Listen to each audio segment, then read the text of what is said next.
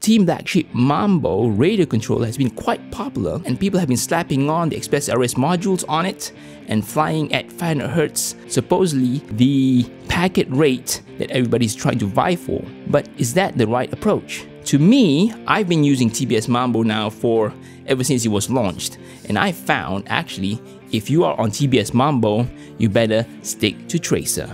And let me tell you why. Reason number one, FreedomTX can only handle maximum 250Hz packet rate. So I've been using 500Hz on my module on Mambo, but something is wrong. I can feel it. In black box, my RC link has satellite jitter.